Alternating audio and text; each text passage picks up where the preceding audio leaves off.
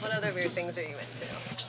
I like ancient Egyptian stuff. I'm trying to figure out how they build the pyramids. Nobody figured out yet. I'm big on finding gold. Have you watched Oak Island, The Curse of Oak Island? No. You gotta watch that on History Channel. Comes on every Tuesday at 9 o'clock Eastern Time. You gotta watch it. They're on season 8. I mean, they're trying to find the gold under the Templars, Knights Templars. Basketball questions. Come on. Here you go. 180 three-pointers already this season. You've already set your career best for most reason made in a season. How good does that feel, and where do you see this going this season?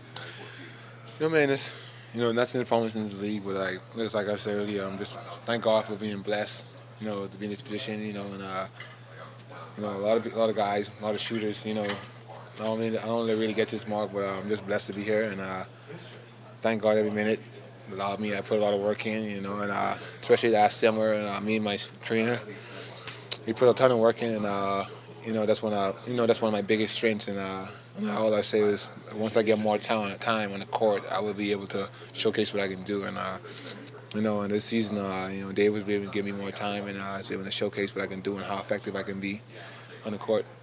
It sounds kind of silly, but every shot you take, do you just think it's going in? Facts, yeah.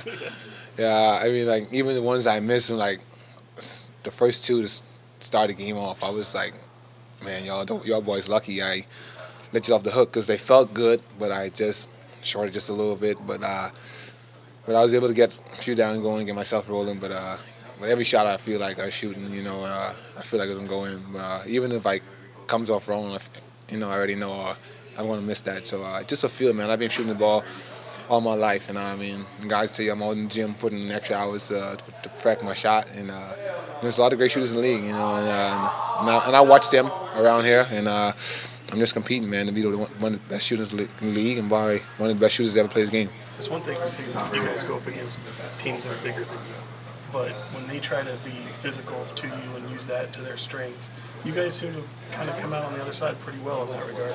How does that happen?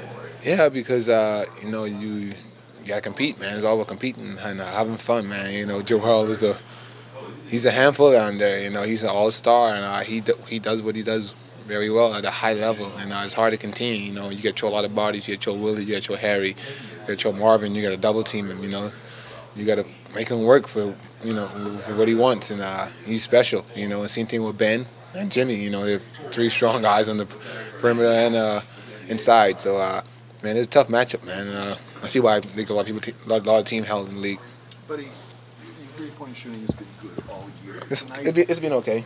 But tonight you got to the rack a couple times with a couple big dunks. And Yeah. Aaron was saying he's been encouraging you to do that more and more. He lied. Are you trying to make that more of an emphasis to get to the rack a couple times? And how does that change things, not just for you, but for the entire offense when you're doing it? I just think that, just getting easy ones to get myself going, and just keeping the defense honest. The defense honest, just maneuvering around the three-point line, and also the mid-range shot, trying to make that too, and just, keep defense thinking, and they don't know what I want to do, and they run me off the line, just trying to make them play in certain areas on the court. Buddy, obviously you're having your individual success, but everybody who played tonight scored, put up points. What does that do for the culture of the locker room? Oh, it does great. It's a good vibe. Especially a good team like that. And we all know what mistakes we have.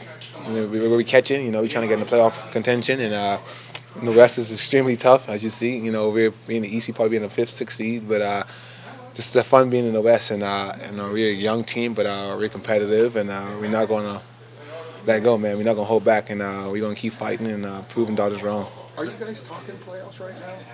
What do you think? You think we're not going to be talking playoff? You think we want to go home in early April? I mean, is it a real discussion amongst you? It has to be, man. What we playing for? The franchise put us out here to produce. They want to get the playoff. The city want to get the playoff. They haven't been in a long time, so that's all our goal to get the playoff. There's no question. Every team in the NBA is trying to get there, and everybody's still doubting us, but we believe in ourselves, and we're gonna keep on believing and keep having faith in what we got going on. You rebound well at your position, obviously, but that last rebound when there's 3 Sixers around you, were you pretty surprised to see who was standing around you and you come away with the ball? I didn't know who's around me. I was just trying to get the ball.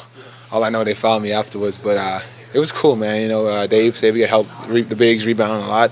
and he's been preaching it all year. You know, trying to get inside to help with the bigs. You know, sometimes they get mad at me for not even rebounding. So you know, that was big for us. That rebound to secure the game. But man, just trying to help out as much as I can, man.